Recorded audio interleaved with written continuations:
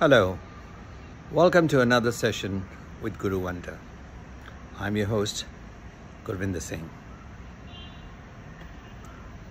My grandson, Tegveer, came to spend the weekend with us. And he went into the washroom, and when he came out, he asked me a question.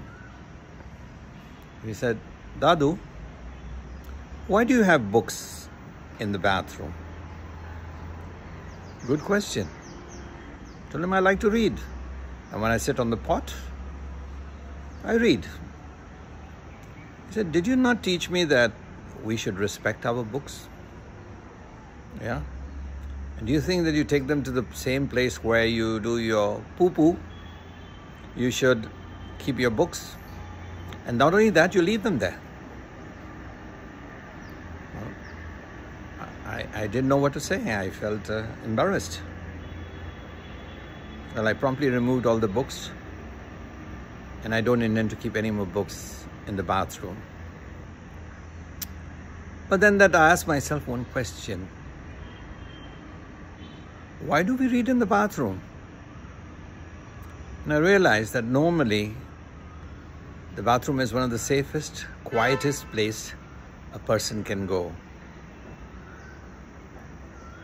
Not bothered by phone calls, not having to answer the door or to listen to your spouse. Men, it seems, have a greater craving for alone time.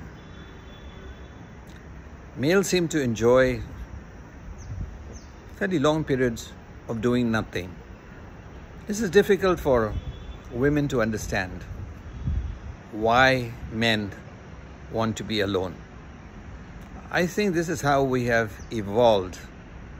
Between hunts, between fights, between work, men need time alone.